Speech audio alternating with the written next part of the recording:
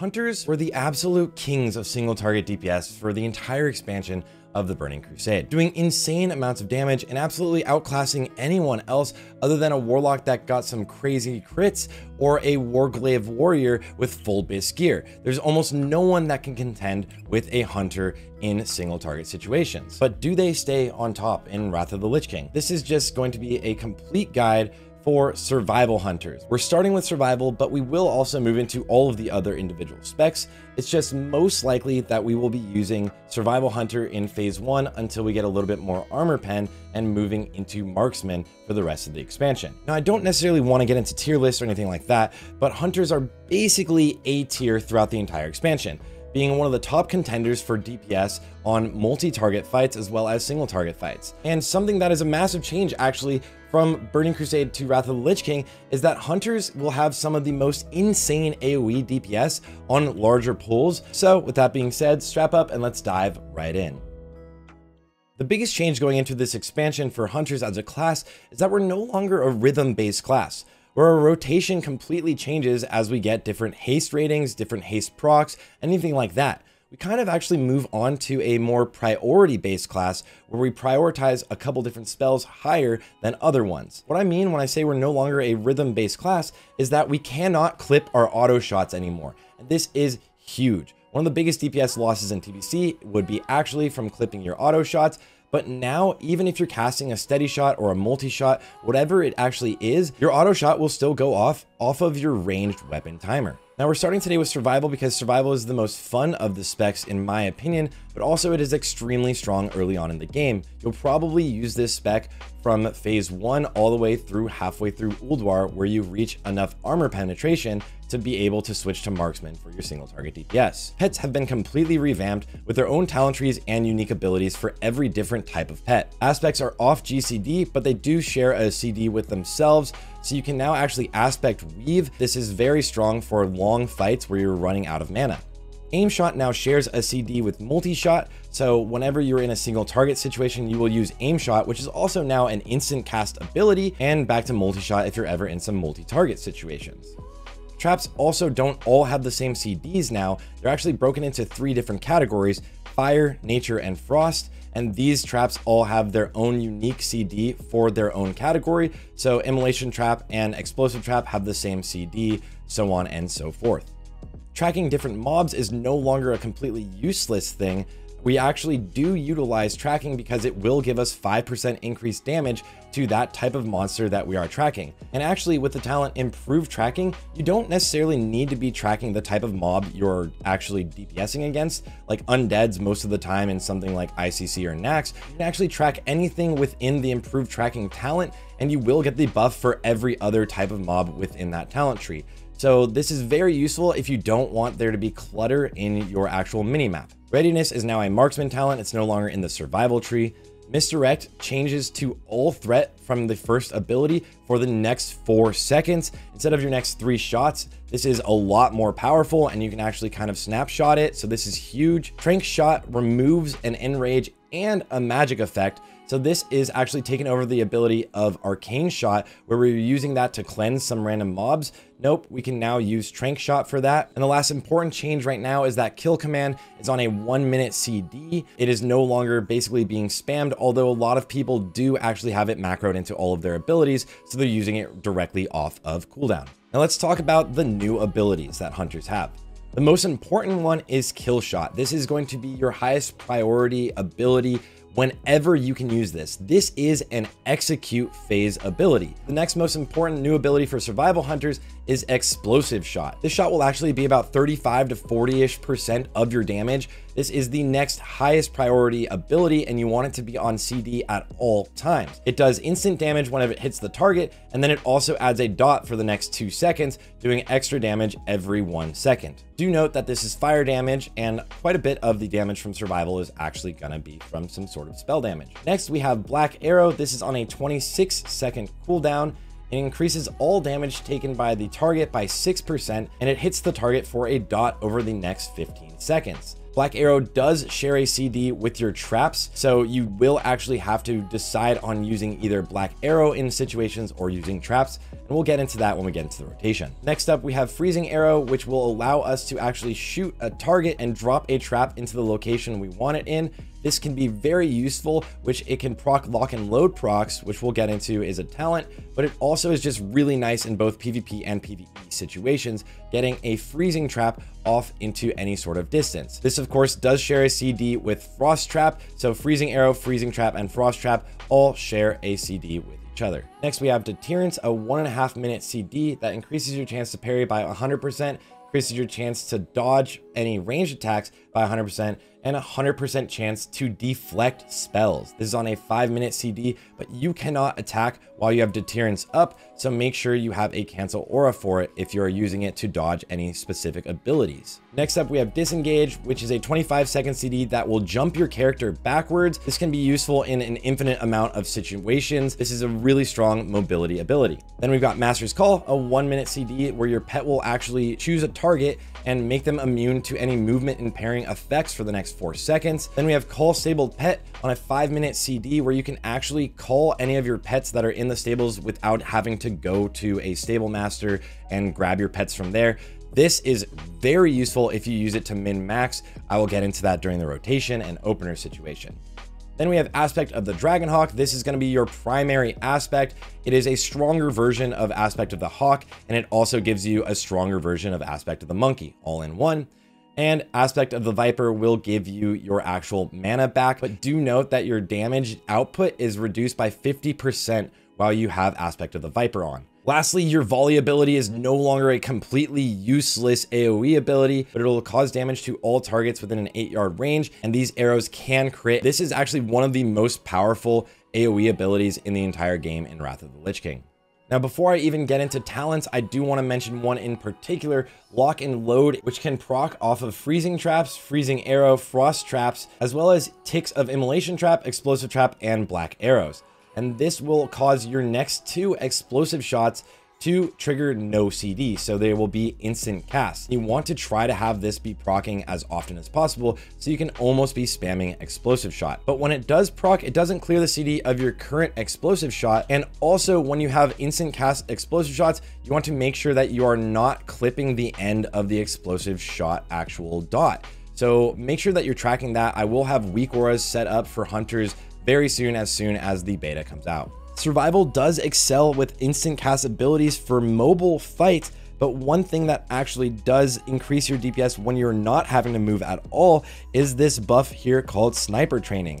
So this talent increases your crit chance of kill shot by 15%, and when you're ever standing still for 6 seconds or more, you do gain the buff of Sniper Training, which increases the damage done of your steady shot, aim shot, black arrow, and explosive shot by 6% for 15 seconds. So you can actually time out moving to make sure that you keep this buff. You just need to stop moving whenever the buff is up to 6 seconds left, so that you do make sure you maintain it throughout an entire encounter. Survival Hunters also bring the raid buff Replenishment, which also can come from a Frost Mage, Ret Pally, Shadow Priest, or Destro Lock, but it gives people 1% of their mana back every 5 seconds for 15 seconds. As for pets, you are always going to be using a wolf pet, and your talents are going to be as follows in the background. Make sure that you have Call of the Wild. This is going to be a very useful CD, but the best or optimal talents are what you're seeing on the screen right now. You're almost exclusively going to be using wolf pets because they come with Furious Howl, which gives you and the wolf 320 ranged and melee attack power for the next 20 seconds on a 40-second CD. The general talents you're going to use as survival are what you're seeing in the background as well. One other thing to note is that this talent tree also only gives 1 point into exposed weakness. This is specifically because if you have crit cap, you won't need any more points to have 100% uptime. But early on in the expansion, you actually do need at least 2 points in exposed weakness to make sure you have 100% uptime of this debuff. The glyphs we're using as survival are generally explosive shot, which gives 4% extra crit chance to explosive shot, kill shot, which reduces the CD of kill shot by 6 seconds, which is huge during execute phases, and serpent sting, which increases the duration of serpent sting by 6 seconds.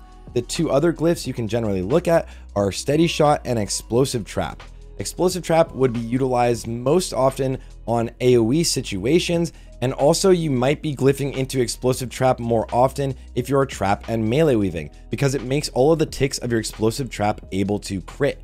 And this is actually going to be pretty huge for overall damage throughout a raid. So I would highly suggest speedrunners or anything like that using Glyph of Explosive Trap. As for your minor glyphs, you can choose for yourself. Usually we use Mend Pet, Feign Death, and Revive Pet. Now let's look at what the best races are for hunters in Wrath of the Lich King. Orc is extremely powerful for Horde because you get Blood Fury, a 2-minute CD, basically an extra free trinket. Orcs also get Command, which increases the damage dealt by pets by 5%, but pets don't do nearly as much damage in this expansion as they did in the Burning Crusade, so this is less impactful. Next are Trolls, which get Berserking, which is their version of a cooldown. It gives you 20% attack speed for 10 seconds on a 3-minute CD, so it is 5 seconds shorter than Blood Fury and also 1 minute longer of a cooldown.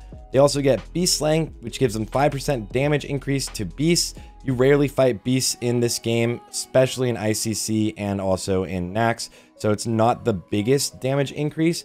They also do get Bow Specialization, which gives them 1% crit to bows. For Alliance, Draenei get Heroic Presence, which gives them 1% hit for their party. This is not raid-wide, this is party-wide. This is actually pretty important to note, but it does mean that on the Alliance side, you can gear for 1% less hit, which is really nice for survival specifically because you don't have as many hit talents as you would in Marksman. Night Elves get Shadow Meld, which could be a really useful ability, a 2-minute almost vanish, but it doesn't drop threat.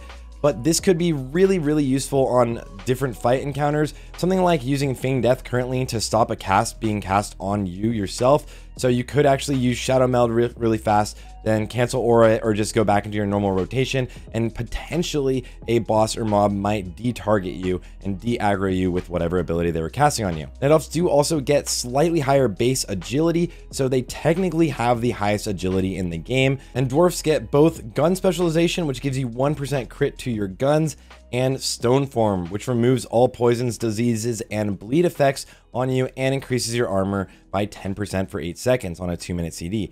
This is also another very niche ability where some fights it actually can save you or make sure that you actually kind of cheese different abilities from bosses, but it's not really all that often that you get to use this. You can choose to go with any of these races, whatever you actually prefer, but I generally tend to lean towards Orc for Horde because having a 2-minute CD of an extra trinket is very powerful and it lines up with a lot of other cooldowns, as well as a 3-minute CD might only get 1 usage on most boss fights. And also haste is actually the least powerful stat for hunters in this entire expansion. As for Alliance, I would tend to go with Draenei for the 1% hit for yourself and your party, but if not, I would personally go with Night Elf because I could see some really niche uses of Shadow Meld in a lot of encounters that might actually help you min-max a little bit more. Now for gearing and stats, what are your most important stats? Well, as any class in the game, hit is obviously the most important stat up to hit cap, which is going to be 8% or 263 hit rating.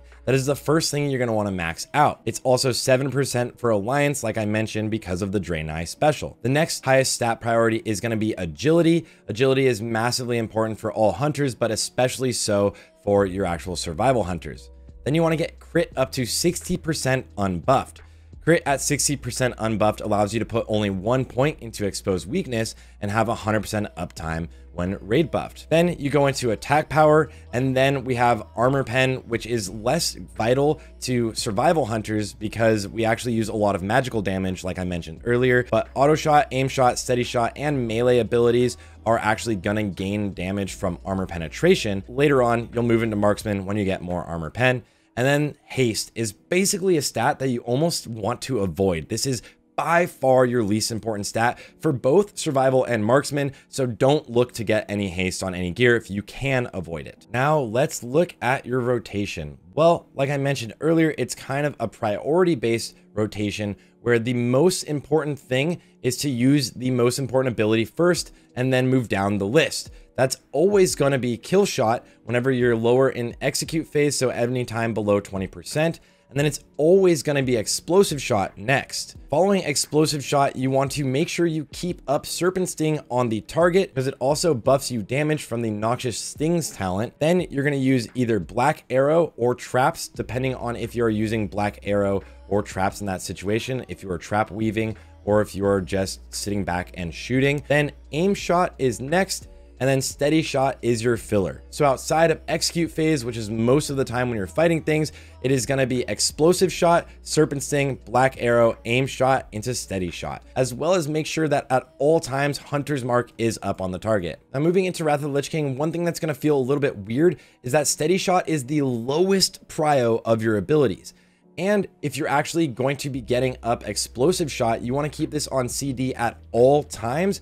So there are times where you could actually steady shot, but instead of using a steady shot because your explosive shot would be off CD halfway through that steady shot, you literally just wait. This is very awkward at first, but you never want explosive shot to be off of CD. You are always using it the second it is off of cooldown and keeping it up. The only time you are not spamming explosive shot is when you have lock and load procs, where you will use explosive shot and then fill in between with another instant cast and then get another explosive shot out right at the end of your first dot of explosive shot, then fill again with another instant cast if you have one. So that would be explosive shot, black arrow, explosive shot, aim shot, explosive shot. Then your multi-target rotation is going to be the exact same as single target rotations, except for you are rotating in multi-shot instead of aim shot as often as you can. This is up to around 4 targets. You also want to prioritize making sure you have down explosive trap, especially if you have the glyph for explosive trap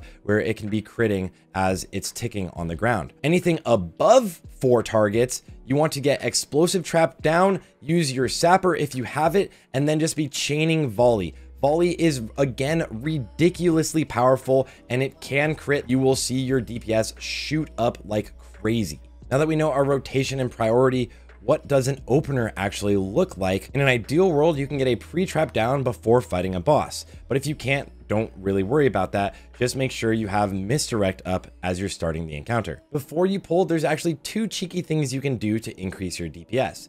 You can use Call of the Wild and Furious Howl on your pet, and then use Call Stabled Pet to summon out a new pet, basically your main pet for the encounter, and you will have those abilities off cooldown. Definitely a very min-maxy thing to do, but you want to have 2 wolves up so you can get both of those buffs on yourself and then swap pets to start the fight with a little bit extra damage. You're also going to be wanting to pre-pop a potion during this time, because your potion will then be on CD before you actually start the encounter, which means you can then use a second potion later in the fight instead of being stuck just using one. From there, you're going to start using your CDs, which would be a macro that procs Rapid Fire, Blood Fury, Kill Command, use 10, which is going to be your glove enchant, the haste enchant on your gloves, and any trinkets you also have. I would suggest holding off on using Call of the Wild in this sort of a macro, your opener macro, because you can then just chain Call of the Wild as soon as it starts falling off of yourself. Also, this would mean that you are holding off on Furious Howl right at the very beginning of the fight until that is falling off as well. Then with your CDs up, you go into your opener rotation. Explosive shot, serpent sting, black arrow, aim shot into steady shots, unless you got lucky and procced a lock and load shot with your black arrow, in which case you are getting off some explosive shots, again making sure just not to clip the dot on them at the end. Now, one thing that is extremely powerful in TBC and can be extremely powerful also in Wrath of the Lich King is melee weaving. But if you are actually melee weaving in Wrath of the Lich King, you also want to make sure that you're actually trap weaving, dropping things like Immolation Trap or Explosive Trap, or also Frost Trap, or even Snake Trap, so that you can get procs of lock and load. But melee weaving should be an extremely powerful playstyle, and trap weaving while you melee weave is the way to utilize it. And if this is the case, you will actually utilize traps over using black arrow. And lastly, I want to mention aspect weaving. Aspects are off of the GCD, which if you're having a longer fight and you're struggling on mana, you can have a macro like this, which you can utilize to weave in when you're doing steady shot specifically.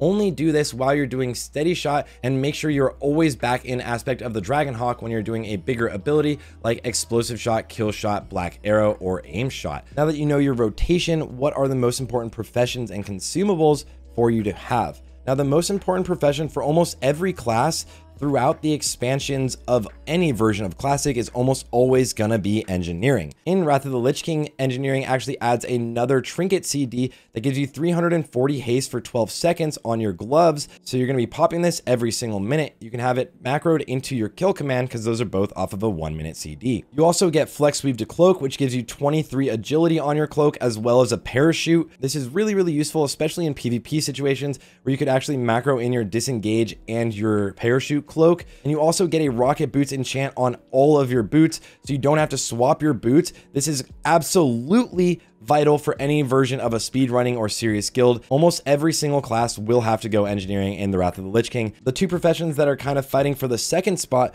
are either jewel crafting and tailoring, where tailoring gives you sword guard embroidery cloak enchant, and jewel crafting gives you extra gems, a 34 hit gem and 2 34 agility gems. Now with greater blessing of kings, the jewel crafting stat bonuses actually equals more attack power gain than sword guard embroidery, so I would personally suggest going with jewel crafting. As for consumables, we have the blackened dragonfin, which is 40 agility and 40 stamina. This is a self food buff, but also a lot of people will use fish feasts so that their entire raid can get a food buff, which gives you 80 attack power and 40 stamina. Using the blackened dragonfin is actually stronger for you, so I would always suggest using your own self food.